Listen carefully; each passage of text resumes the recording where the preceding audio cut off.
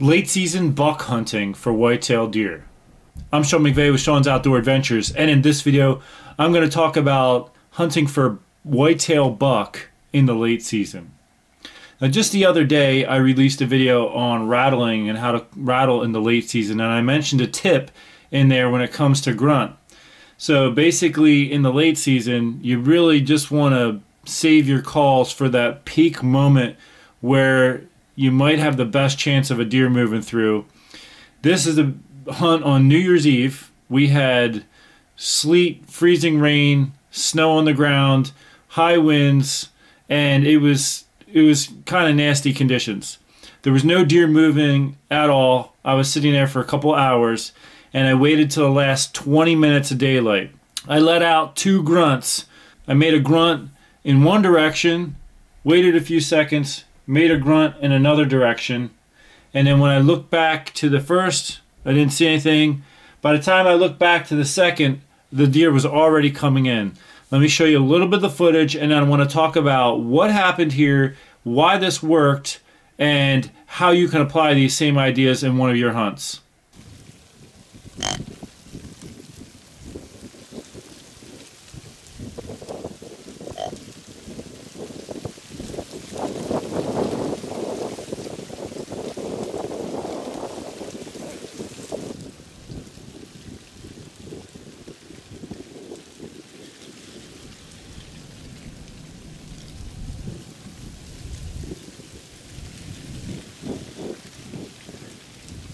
Okay, here's the thought process behind what I did in this situation.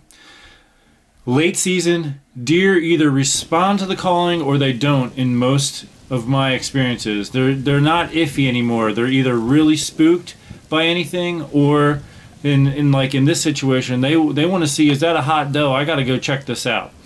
Now, this was a young buck, so it wasn't what I was interested in harvesting for this, but this does happen even for older bucks if they're responsive. But what I've come to learn is just save your calling for the peak moment when it has the highest possibility of working.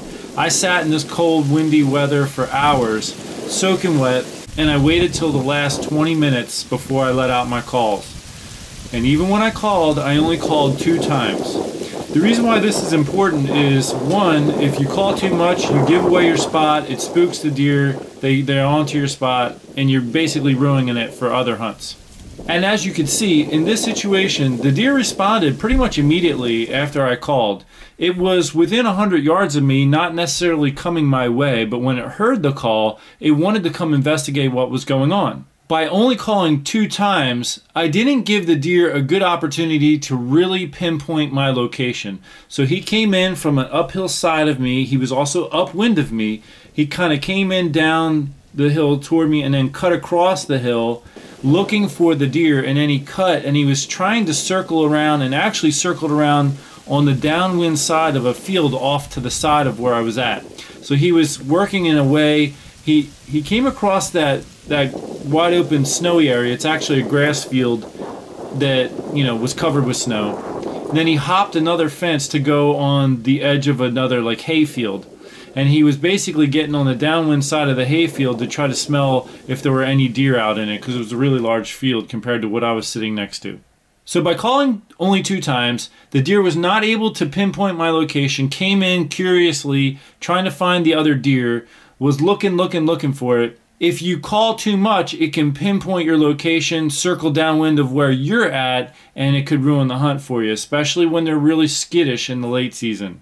So in conclusion, in the late season, my favorite call to use is the grunt call. I will prefer that over any other call that's available. And I use it very, very sparingly. So if you're one of those hunters that gets bored out there and starts pulling out your calls, just realize when it comes to the late season, you have to be super selective and very minimal with your calling. Save it for the peak moment where you think the deer might be moving through the area, but just not in your lap at that moment. And give a little shout out, see if they'll come in. Soft, sparingly, and you just might have a chance. I'm Sean McVay, Sean's Outdoor Adventures. Thanks for tuning in to this episode. Until next time, take care and God bless you.